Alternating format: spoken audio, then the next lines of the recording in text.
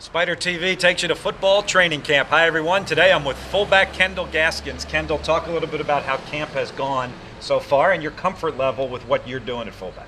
Right now, camp is going fine. It's long practices, but that's just camp. You got to get through it. At fullback, I'm getting the offense. It's pretty good, so this camp is going well. How do you guys get through it, as you say? I mean, you know you've got these practices coming. That first game's still a ways off. I mean, it's just mental. You just gotta think.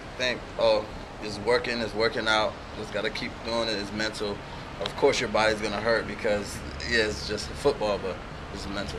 How comfortable do you feel with a year under your belt now? Right now, last year I was kind of thinking when I played, so I wasn't playing as full speed. But now I feel like I get to play full speed because I have that year under my belt right now. You can feel the difference, huh? I can. Talk about this running back by committee. Coach Scott has referred to it. It's been in the media. As players, as running backs, how are you approaching running back by committee? Last year, Justin Forte held the rock most of the time, but this year it's like we have 3 running backs and fullbacks. Sometimes I carry the ball, and then we have Chris Hurlbert. That's still fullback, so he's pretty good. So right now, everyone's just being unselfish and doing whatever they do so they can win. All right, you talk about unselfish. How much of this is chemistry? How much of this is competition?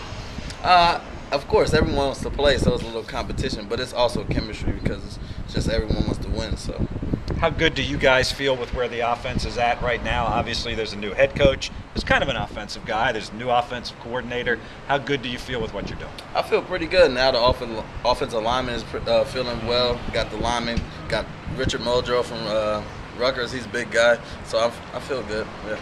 How excited are you guys for that first game, and how much do you have to temper that excitement because you still have those practices? I'm real excited. I'm real excited. Got doing it all summer, working out, just running and everything, practicing. Now I'm just ready to hit someone else other than my teammates.